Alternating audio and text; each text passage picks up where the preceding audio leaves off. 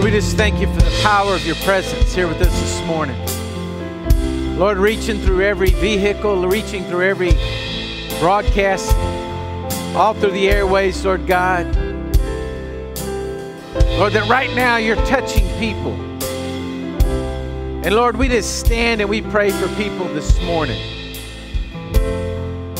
We stand and we in agreement and pray for people this morning, Lord. We agree that what Romans 8:31 tells us. What shall we say to these things? If God is for us, who can be against us? He who did not spare his own son, but delivered him up for us all, how shall he not with him also freely give us all things? Who shall bring a charge against God's elect? It's God who justifies. Who is he who condemns? It's Christ who died and furthermore is also risen, who is even at the right hand of God, who also makes intercession for us. Who shall separate us from the love of Christ? Shall tribulation or distress or persecution or famine or nakedness or peril or sword? It is written, for your name's sake we are killed all day long and are accounted as sheep for the slaughter. Yet in all these things we are more than conquerors through him who loves us. So Lord, we praise you this morning that you love us, you intercede for us. And Lord, I just declare right now that every person out there that's fighting sickness, whether it's sickness attached to the coronavirus or it's sickness, Lord God, that's just in their bodies. Lord, we pray for the prayer request that came in this morning from Monica. We just declare, Lord God, that right now, every sick person is healed in Jesus' name. That, Lord, your power of your presence goes into the room, goes into every person, begins to touch them right now, from the top of their heads to the soles of their feet, begins to heal them and drive out sickness in their bodies. Whatever it's called, whatever it's named, it doesn't make any difference. It has to bow its name to the presence of Jesus. And so, Lord, we thank you right now for touching them, for blessing them, for healing them. Lord, we also stand in the gap for every person this morning that's in fear. Lord, we rebuke fear in the name of Jesus. We tell you, fear, you have no place in the lives of the believers. Because, God, you didn't create us with the spirit of fear, but you created us with a spirit of power and love and a sound mind. And so I rebuke the spirit of fear this morning in Jesus' name.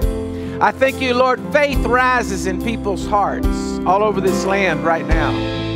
That, Lord God, that right now people begin to see the truth. That, God, you are in control, you are powerful, and that you can move in their lives if we will just believe in you. And they grab hold of faith. And, Lord, you begin to move in their lives right now in Jesus' name. Lord, we speak over poverty in Jesus' name. Lord, people that have lost jobs, people that are looking for jobs, people that are hurting for money, I declare right now, Lord God, you are the God who provides all our needs. And that, Lord, you begin to make a way where there seems to be no way. You begin to create things from the north, the south, the east, and the west and bring them into their lives. Lord, creating, Lord, just creating opportunities. Creating blessings for them. Creating, Lord God, the ability to reach out and to earn income. So, Lord, I thank you for that. I thank you that they're blessed in Jesus' name. That they are blessed in Jesus' name. Everyone just declare, I'm blessed in Jesus' name. Just declare the good hand of God is upon my life, and I am blessed in Jesus' name. I am blessed, I am blessed, I am blessed, I am blessed. Oh, we praise you for it, Lord. Just worship him there and just thank him for it. Just thank him for his blessings on your life. Thank you for healing your body. Begin to confess it out of your mouth right now and say, I'm healed in the name of Jesus. Declare it. Say, I'm healed in the name of Jesus. I am healed in the name of Jesus. I'm protected in the name of Jesus. I'm blessed in the name of Jesus. Just begin to confess it out of your mouth wherever you are right now. And just let the power of God come in there and begin to touch you and fill you. to bless you and heal you. Because that's the truth. In the name of Jesus, you're blessed. You're blessed. You're blessed. And Lord, we praise you for it. Lord, we thank you for it. In Jesus' mighty name. Now there again, just lift your heart or lift your hands to heaven and say, thank you, Lord, that you're my source, you're my healer. You're the one that brings victory into my life. And Lord, we give you praise today. We give you praise. Well, praise the Lord. I know the power and the presence of God is there with you. I know that He's touching your hearts here this morning. Our parking lot's full out there. Everybody looks like it's having a tailgate party out there, got their music turned up. They're all sitting in their trucks, cars, motorcycles, everything in the world out there this morning because people are hungry for the power and the presence of God. And I'm so glad you tuned in with us this morning. And I know that, if this is your first time you've ever been with us, first time you've ever watched our live feed, well, praise the Lord. I'm glad you're with us this morning. If you're a regular church person and you be here all the time, well, I'm sorry you're not here. I'm looking again at empty seats in our church, but I'm just believing God and seeing your faces in my heart. I know that these are, difficult times for us, but I know that we're going to get through it. And I just am so encouraged that y'all are listening and that y'all are watching, sending me texts and emails and letting me know what God's doing in your lives. Listen, don't get discouraged. Don't be dismayed at all the things going on in the world right now. We as Christians, we're going to keep putting one foot in front of the other. We're going to keep going on. We're not going to stop. We're not going to be hindered. We're going to just go on and just watch how God is going to bless us and pull things off. Man, I'm telling you, God's going to pull things off like you have never seen if you'll just have faith and trust in Him. Now, a couple of things I want to tell you. I guess this is the announcement section of the service. I don't. It's kind of weird talking to this TV out here, looking at a camera out there, not seeing anybody. But I'm telling y'all, this is the announcement part. I'm not going to back off coming up to Easter service. I have been praying about it, and 2 weeks is going to be our Easter service. We are going to celebrate the presence of Jesus. We are going to celebrate the resurrection of our Lord. We may have to do it like this. You may be celebrating your own home, the people out in the parking lots, but we're going to have a communion service that day. Now, this is a little difficult for me to try to figure all this out. So you got 2 weeks, all of you that are going to be in your homes, you've got 2 weeks to get prepared. And what I want to ask you to do is for you to get some bread and get some juice, get some whatever you want in your house there, because you're going to have to take communion there in your house. But we're going to have it all together. We're going to basically be all together having communion, you in your house, those in the parking lot, and we're going to have communion. So you need to be prepared and get you some bread and some elements that you can drink with your family. And we have purchased the little individual communion cups that has the wafer on it that are all sealed. And we're going to have those put into a sterilized bag. And then I'm going to be able to hand those to you for those that are actually out in the parking lot, come by. I haven't quite got all that stuff figured out yet. But just show up. If you're in your vehicle, you will have ability to have the communion elements given to you there. Like I said, in a sterilized little bag. And if you're at home, well, then however you choose to have communion there, you can have it. So many times we get caught up on the form of things. And I've heard testimonies before about servicemen going into battle and taking communion with malaria pills and water in their canteen and seeing God do amazing things. So we're not going to get technical on what kind of bread and what kind of juice you got, but I just tell you, get something there prepared in your house, because in 2 weeks we will be having communion via the broadcast to each and every person. So in preparing to go to that, amen, got some honks in the parking lot going on this morning. So the next 3 weeks, today, next week is Palm Sunday, and the following week will be Easter Sunday. And I feel like the Lord gave me a message for the next 3 weeks. And so I'm going to start preaching this one this morning, and I'm leading up to Easter service. So it's going to be really important you listen to all 3 messages, get them all down, because one's feeding into the next and the revelation's carrying through. So you're going to want to hear all 3 broadcasts. But so I want to start today, the first one, and I'm just simply calling it the fall. The fall. And I want you to go to Mark chapter 2, verse 1. So get your Bibles out, go to Mark chapter 2, verse 1. And it's a story here. I'm just going to read it. It says, "And again he entered Capernaum after some days, and it was heard that he was in the house. Immediately many gathered together so that there was no longer room to receive them, not even near the door. And he preached the word to them. Then they came to him, bringing a paralytic who was carried by 4 men. Now when they could not come near him because of the crowd, they uncovered the roof where he was. So when they had broken through, they let down the bed on which the paralytic was lying.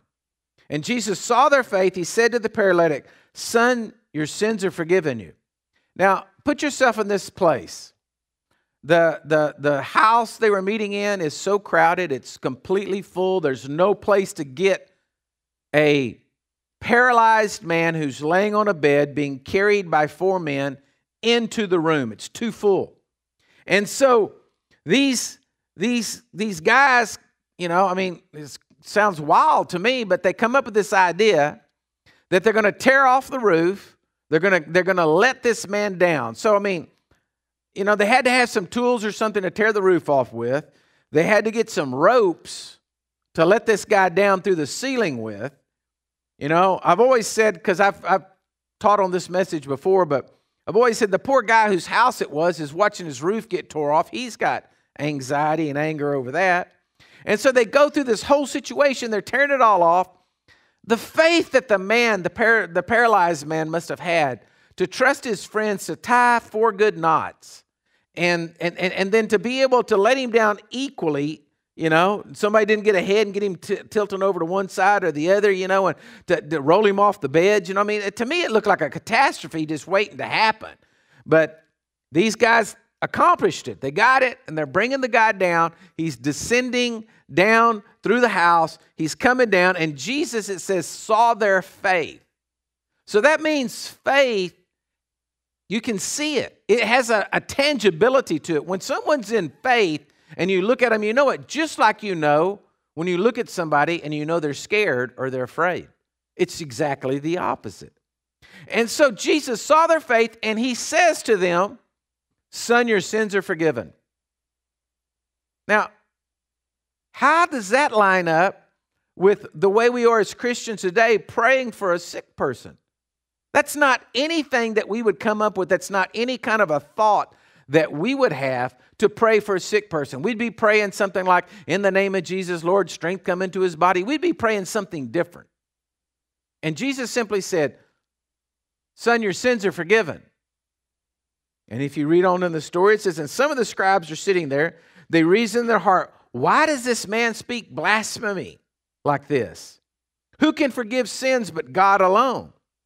But immediately Jesus perceived in their spirit that they reasoned thus within themselves, and he said to them, 'Why do you reason about these things in your heart? Which is easier to say, your sins are forgiven, or to say, arise in your bed and walk?'" So Jesus, he put this into, the way, I want you to get into the thoughts of Jesus this morning. Jesus is simply saying, it's the same issue. The man being healed and his sins being forgiven, it's the same issue. He said, look, which is easier to say, your sins are forgiven, or arise from your bed and walk? In other words, it's saying the same thing. That's what I want you to see this morning.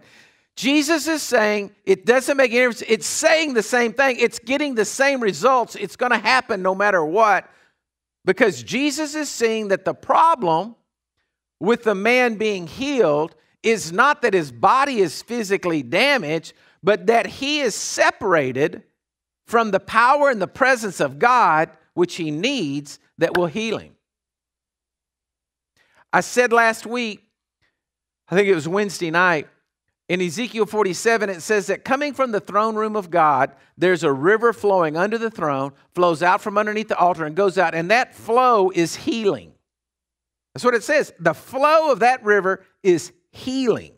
So we get our minds so messed up because we're looking at God. I even saw an article saying God is the one behind the coronavirus. Let me tell you something. God is not the one who orchestrated behind the coronavirus hurting people.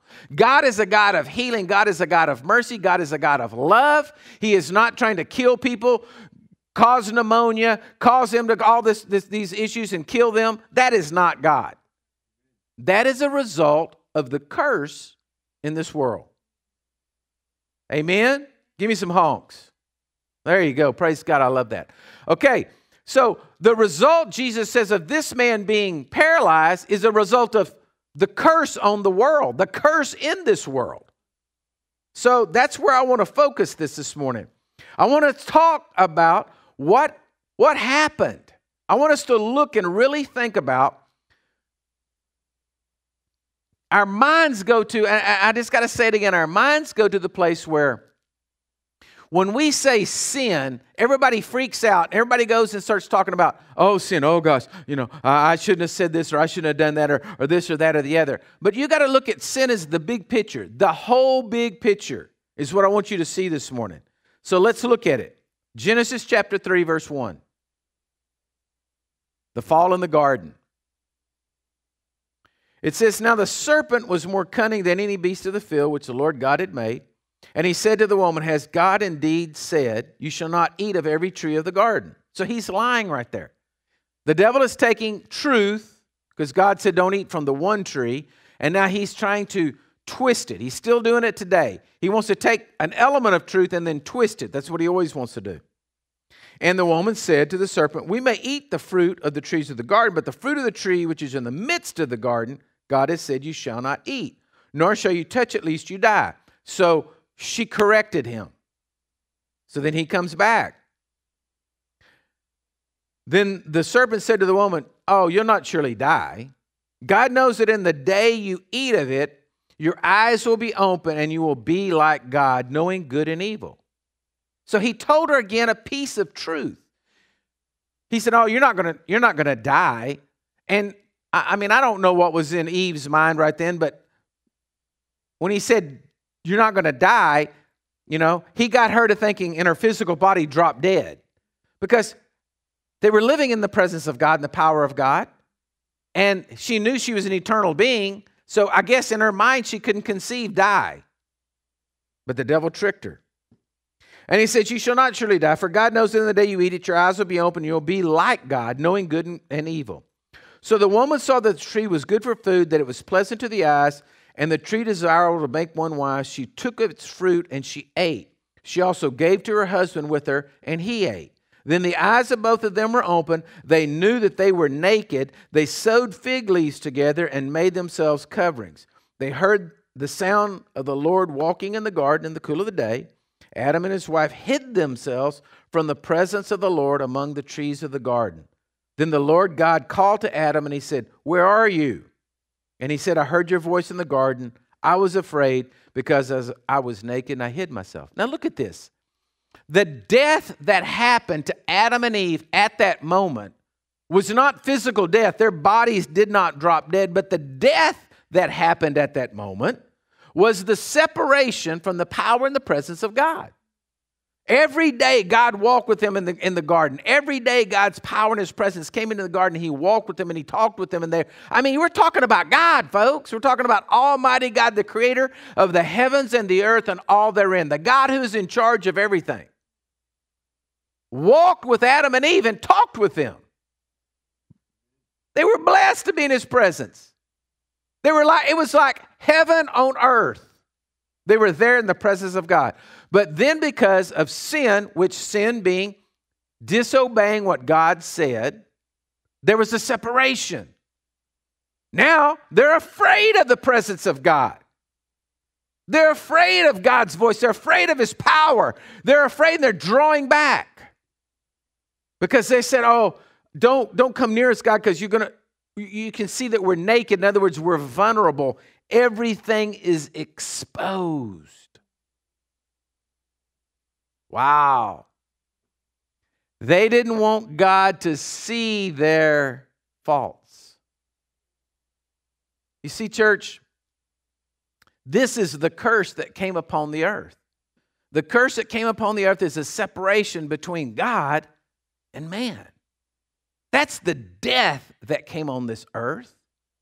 And since that day, since that moment that took place right there, God has been trying to rebuild and make a way where man can be back in the presence of God.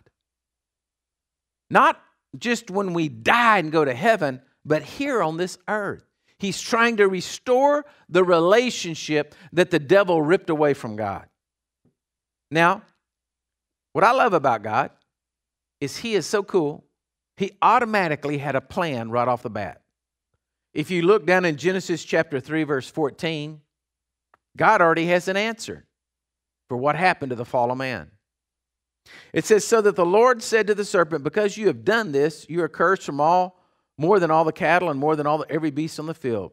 On your belly you shall go, you shall eat dust all the days of your life. And I will put enmity between you and the woman, and between your seed and her seed. And if you notice that word seed there is capitalized.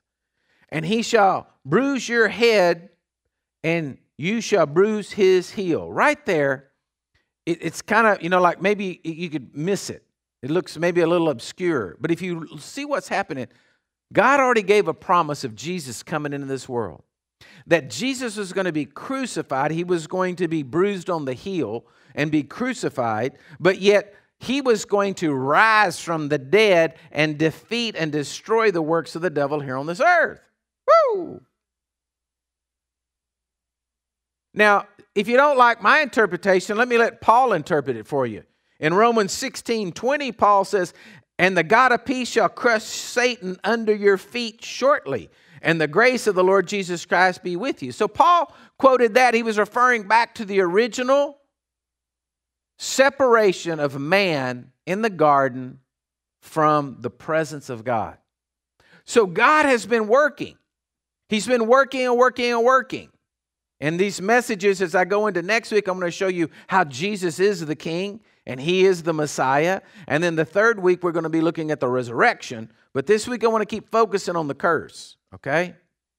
So now man's stuck under the curse because of what Adam and Eve did. They're stuck under the ways of this world. We live in a world that is not perfect. We live in a world that is fallen. It is not the way it's supposed to be.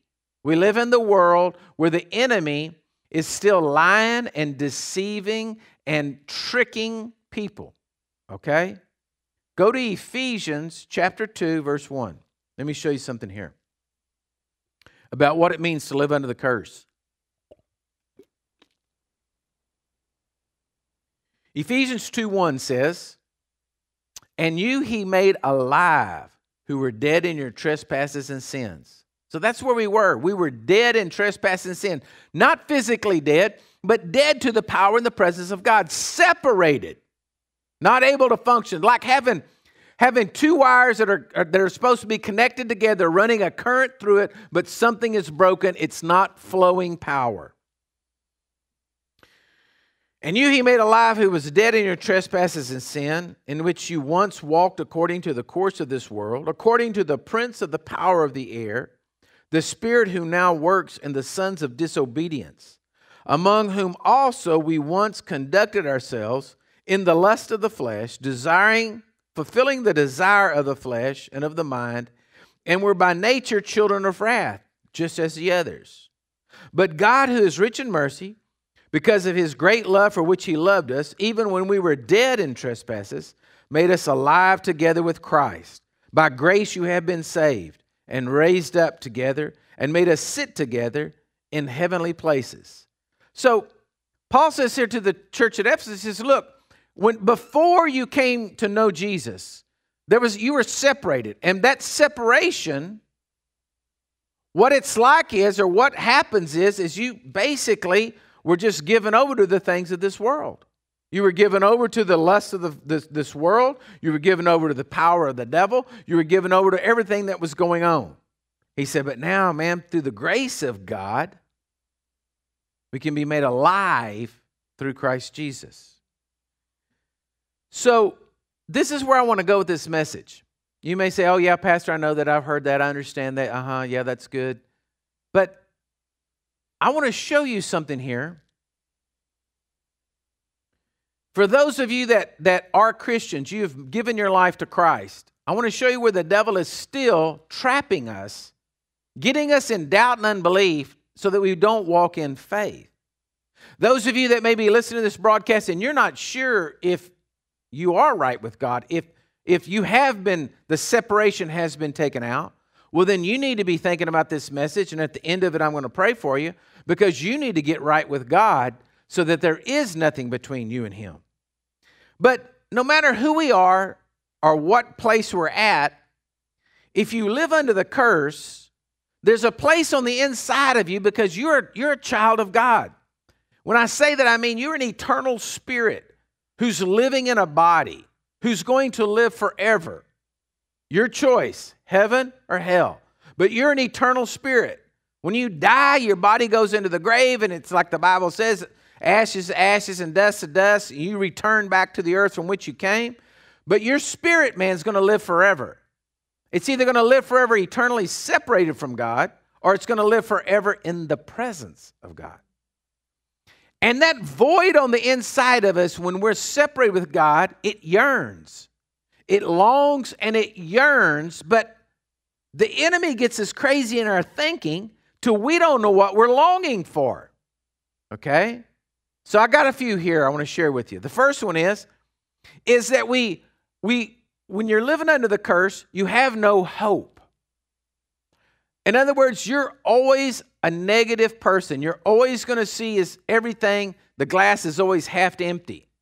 You're looking at this. You're reading the statistics on the coronavirus, and you're figuring you're going to get it because you're a negative person. You're looking, you have no hope. You don't see any way that it's ever going to recover. Everything's going to just go to pieces. It's going to go down. It's going to go bad. This is where you have no hope.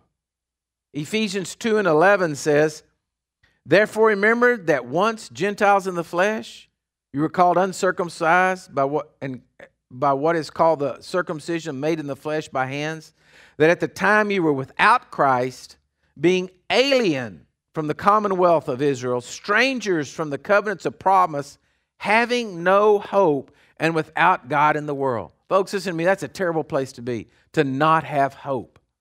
Hope is what is the Bible says is the anchor to our soul. If you don't have hope, you're just living under the curse, and the curse is having an effect upon you.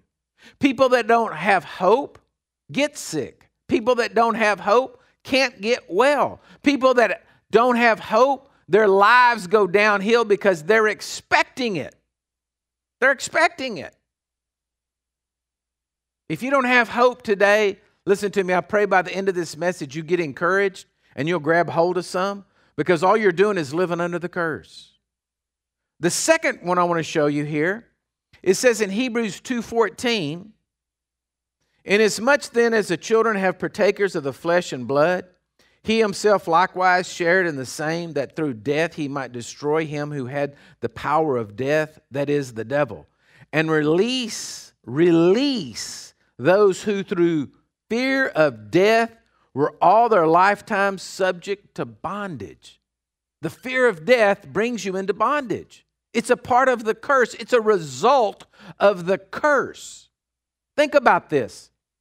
Your eternal spirit on the inside of you knows that God is real. But if you're separated from God, it's not wanting to die because it doesn't want to be separated forever from the presence of God. So there's a longing on the inside of you to be secure, to be safe. Oh man, I keep reading articles right now about people running to the bunkers, people trying to get in there and buy all these different things and suits and all kinds of stuff to try to keep them from getting the coronavirus. Well, they may have a car wreck driving up there. There's no security in any of that. There's 1 million people a year killed by car wrecks. So you don't know that if you're trying to run from the virus, you may have a car wreck, okay? God forbid. I don't want to see that happen, but I'm just saying there's no security in this world.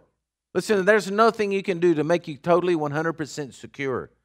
The only thing you can do is know that when you die, you're going to go to heaven.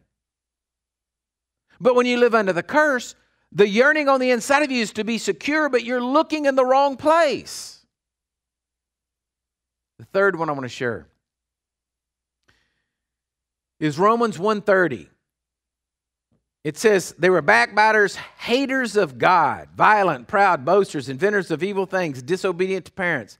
It says haters of God. It amazes me how people want to get God out of everything.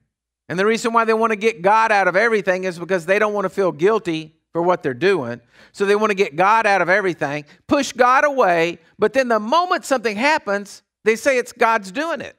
Well, man, either God's real and you need to have a relationship with Him, or there is no God, so you don't have to worry about it. But no matter what, people get angry with God, and they're always blaming God for everything. They don't serve Him, but if He doesn't do something they want Him to do, well, then they're angry with Him.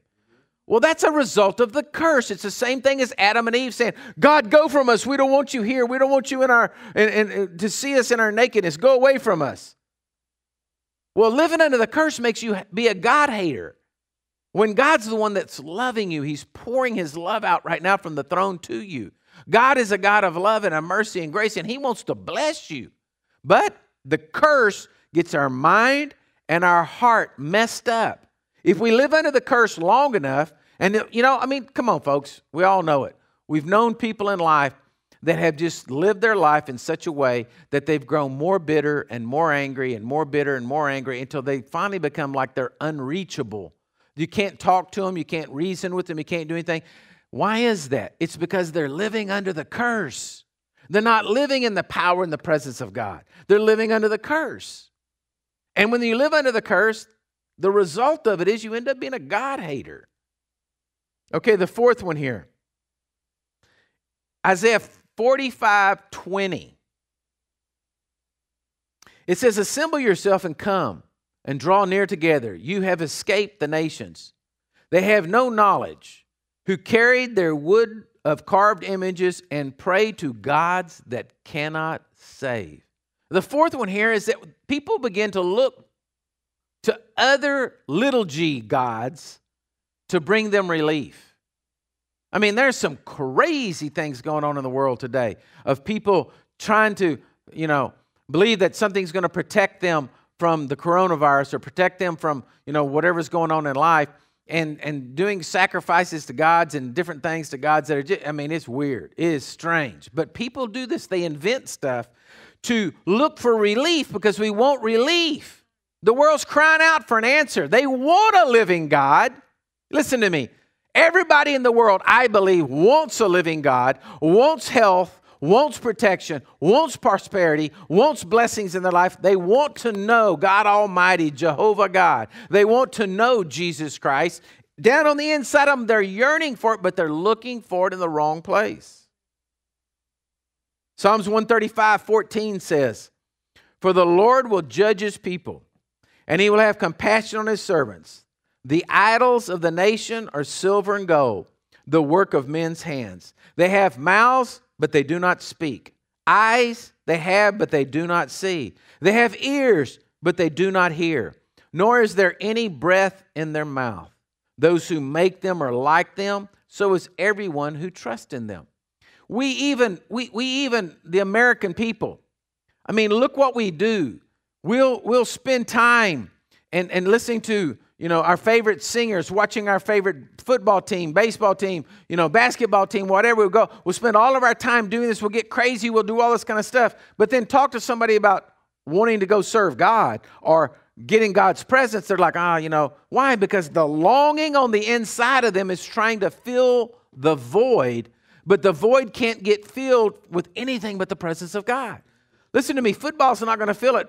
Money, success, it's not going to fill that void. Because the yearning on the inside of you has come from the same separation that took place in the garden. The yearning come on, nobody wants things bad.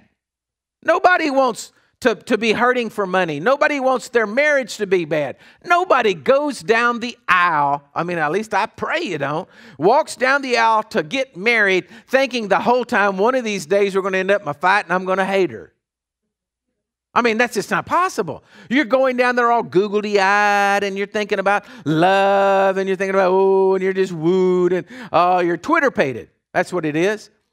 And you're just walking down the aisle thinking everything's going to be perfect. You're going to love your life. Everybody's going to be great. You're going to go through life. You're going to be healthy. You're going to be blessed.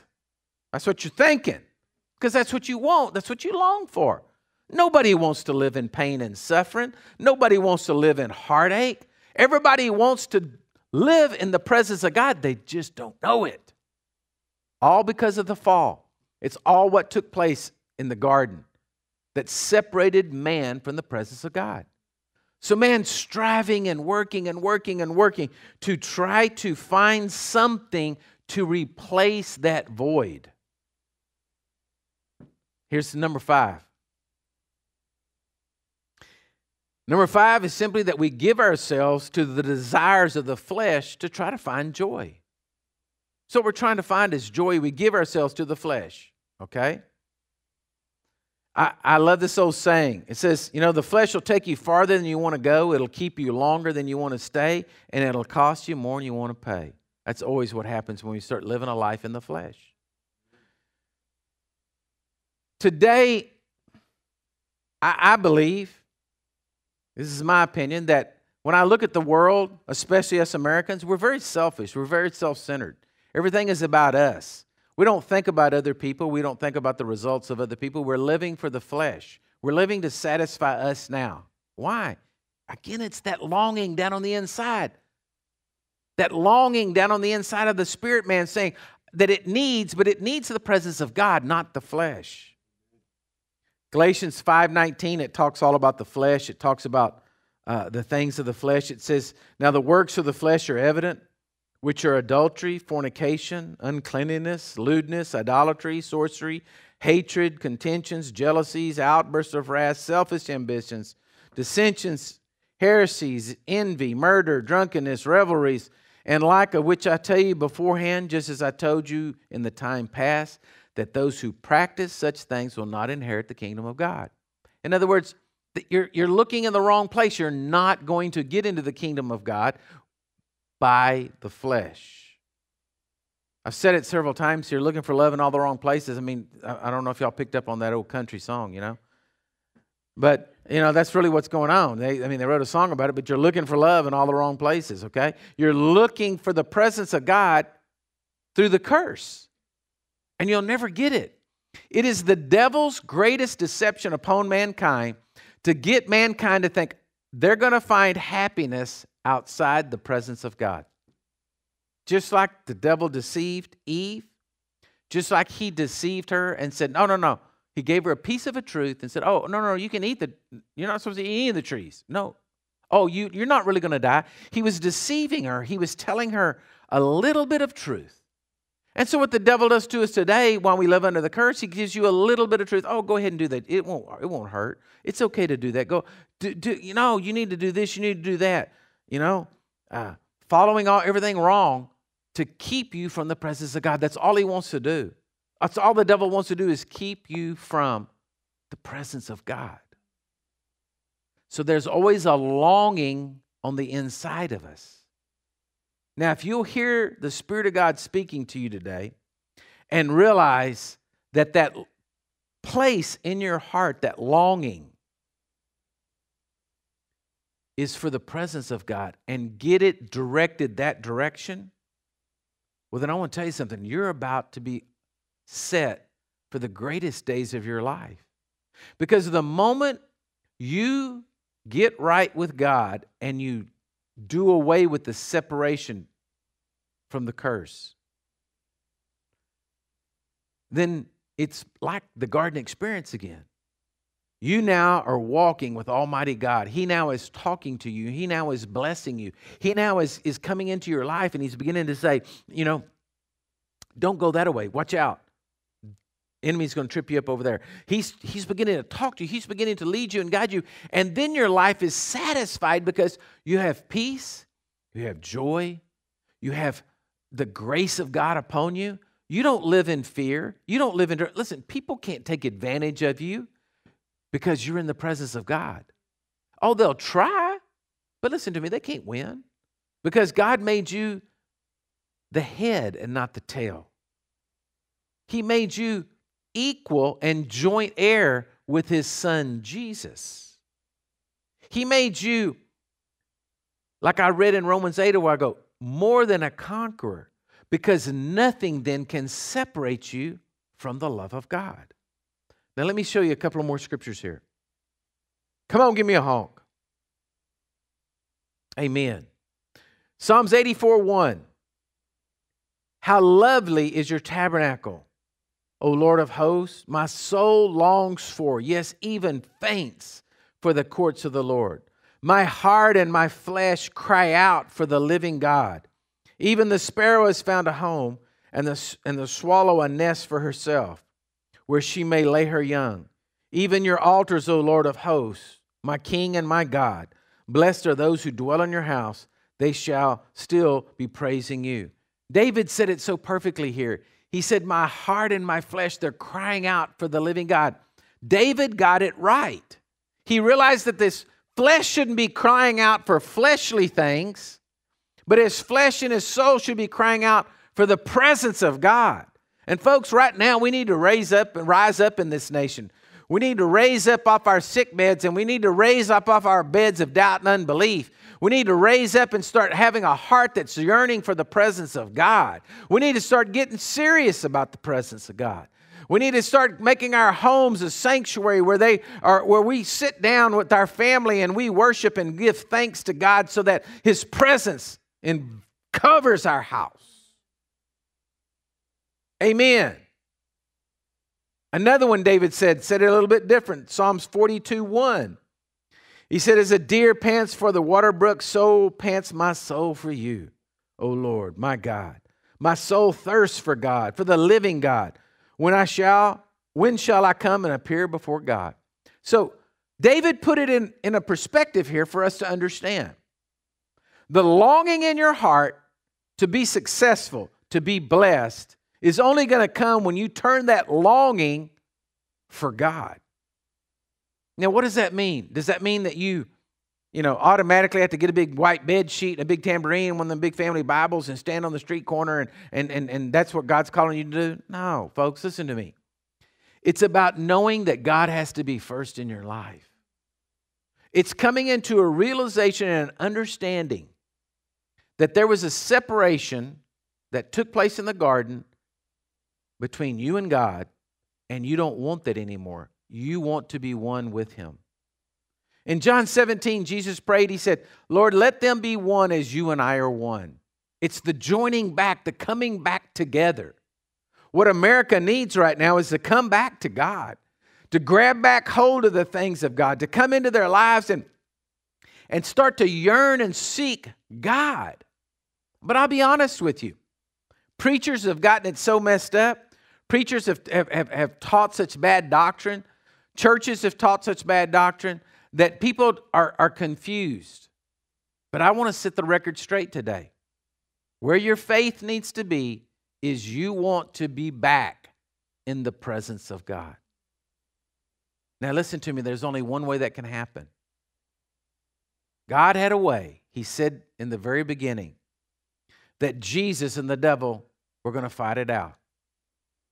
And that Jesus was going to be victorious. Next week, I'm going to go into all the prophecies about Jesus in the Old Testament and all the things about who Jesus was. But I just want to tell you today, the only way the separation can be made right is through the blood sacrifice of what Jesus Christ did for us. God knew that man could not do it. He gave the law of Moses down to the children of Israel and said, here, if you can do all these things, well, then you'll be right. But He knew they couldn't do it. There's no way we can do it, live holy before God without the presence and power of His Spirit. You're not going to do it. You can try to do it by works. You're not going to do it. You know, it amazes me. I saw yesterday on the television, an ad came up where you can call the California psychic line. And for $1 a minute, they'll give you your own psychic reading. Now, this was on major television. It came up as a major ad on there. It was done professionally. It didn't look hokey. It had all these people on there talking about saying, oh, yes, I couldn't believe the psychic reading they gave me. It was so accurate. It was so this. Normal-looking people of all ages going across there talking about this. But let me tell you something. What they're doing is they're saying they're hungry for truth, but they're looking at it, looking for it in the wrong place. They're looking for it in the wrong place. The place to be is in the presence of Almighty God. The place to be is with a God who walks with you all day long, and by the power of His Spirit upon you is there for you. Amen? You're not going to get it on a hotline. You're not going to get it from a psychic. You're going to get it from a relationship with a living God. But you have to, right now, begin to take that longing on the inside of you and get it focused in the right direction. And it's to seek God. Now, Jesus came on this earth. I'll show you next week. He fulfilled all the prophecies of the Old Testament. That the Messiah was coming. That what God had spoke in Genesis 3 was going to come upon this earth. And when He came upon this earth, that He was the perfect sacrifice, that He would be the lamb that was slain on the altar without any blemish, whose blood could be poured out upon the mercy seat of God so there could be an atonement for all of mankind. Jesus paid the price for you and me. Jesus laid down His life so that we could get out from under the curse. He said, take my yoke, because my yoke's going to be easy and my burden's going to be light. The Apostle Paul said in Colossians 1:13, he says, He's going to translate you, take you out of the kingdom of darkness, take you out of the curse, and then put you over here in the kingdom of God, the Son of His love. See, He wants to get you back into that place like the garden was. And He didn't make it hard. He didn't make it complicated.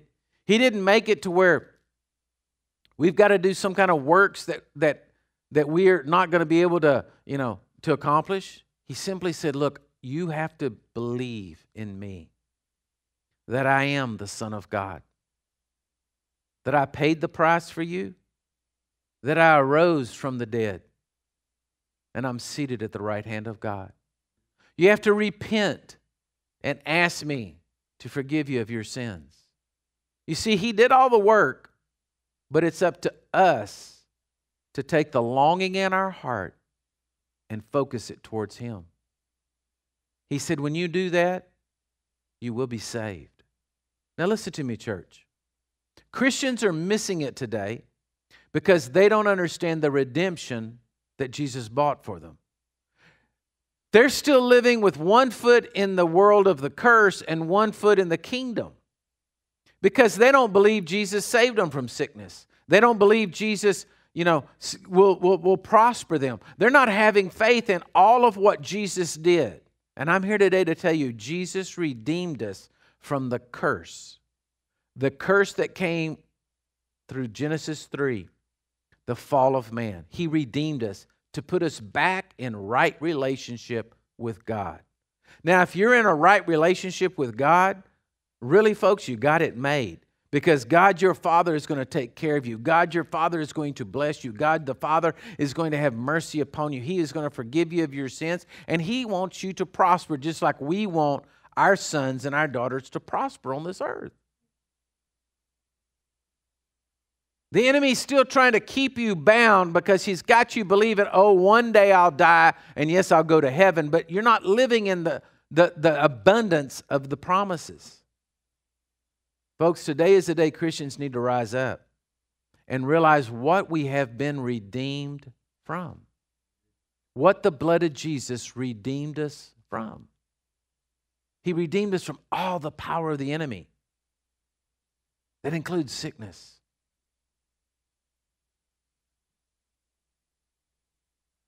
Romans chapter 10 verse 8 says, but what does it say? The word is near you. It's in your mouth. It's in your heart. That is the word of faith which I preach. That if you confess with your mouth the Lord Jesus and believe in your heart that God raised him from the dead, you will be saved. For every one of you out there listening today, listen to me. Jesus is not a million miles off. He's as close as the mention of his name. If today you don't know that you're right with God, today you still feel like you're separated from God, well, then you need to pray with me right now. Because he is as close as the mention of his name. The word's not far off, it's near. It's right in your mouth. And for all of you out there watching at home, all of you that's out there listening in your vehicles, listen to me right now. If you don't know that you're right with God, well, then I want to pray with you. And I want you to speak it out of your mouth right there in your homes and confess it and say and repeat this prayer with me and make this your confession. Just say, Jesus, today I come to you. I see the errors of my ways. I repent. I ask you to forgive me. Wash me in your blood. Cleanse me, Lord, of my sin. Make me right with you. I don't want to be separated from you. I want to be with you. Thank you, Jesus, for dying for me. Thank you, Jesus, for forgiving me. Amen. Now, right there, I'm telling you, if you prayed that prayer from your heart, man, the curse is out of your life. You got transferred and transformed from the kingdom of darkness into the kingdom of God. It happened right now. There is no separation. Your mind may say, oh, wait a minute, how could this be? Yeah, it's too good to be true. It's too good to be true. But that's what happened. For all of you out there that are listening to me today and you're a Christian, you know you're a Christian. You know that Jesus is real to you. You've asked him to come into your life. But listen to me. You're living and letting the devil come in and put fear in your life, doubt and unbelief in your life. You're looking at this world and the curse of this world and thinking it's going to come upon you. Well, I want to pray for you right now. And I simply want you to get off of the fence and quit riding with one foot living in the curse and one foot living in the kingdom. And jump over into the kingdom and start making declarations that you are children of God, that you are blessed, that God is in you. And let the longing in your heart be focused for his power and his presence in your life. Folks, as Christians, we ought to be the happiest people on this earth. And all I can tell you is that if you're not happy, listen to this. This is kind of hard to chew. But if you're not happy, it's because you're listening to the lie of the devil, the curse of the world, just like Eve did. And he's trying to deceive you. Because, folks, you got it made. What can separate us from the love of God? What can separate us from the love of God? Are you telling me right now that God can't deal with the coronavirus? Are you telling me right now that God can't protect you? Are you telling me right now that God can't change that circumstance or situation in your life? Are you telling me, oh, come on, don't tell me, but are you trying to tell me that God can't reach through the problems of life and touch it? I don't believe so, church. My Bible says there's nothing that can separate me from the love of God. So for you out there, you're Christians. Whoo, come on, give me a honk there. You out there that are Christians, that you've been wrestling with this, I want to pray for you right now. And I want you to confess this out of your mouth too. Say, I declare that I am a Christian. I am born again. I am washed in the blood of Jesus. Nothing can separate me from the love of God. I declare this day that God is with me. His power and His presence are with me. I will not listen to the devil anymore. I will not listen to the curse of this world anymore. But today is a new day in my life. Today I will go forth as a son of God. I will declare the good news of the gospel. I will tell people about how great Jesus is. And I declare that the power and the presence of God is ever living in my life. And Lord, I thank you for it. In Jesus' mighty name, amen and amen. Hey, listen to me. I'm so glad you tuned in today. I'm so glad you were with us. All of you honkers out there in the parking lot, God bless you. Thank you for being here. You encouraged me to preach to this empty church. We have ushers in the parking lot. If any of you out there have an offering you want to give, our ushers will pick that up. If you're out there at home and you want to send your offerings, your tithes in, you can go to the website there, and we have just a push button click, and you can give through that, or you can mail your checks in, whatever God wants, whatever God's leading you to do. But listen to me. Hang on to God, hang on to His power, hang on to His presence, and watch the great things that He's going to do for you. Hey, God bless you, and I'll catch you next week.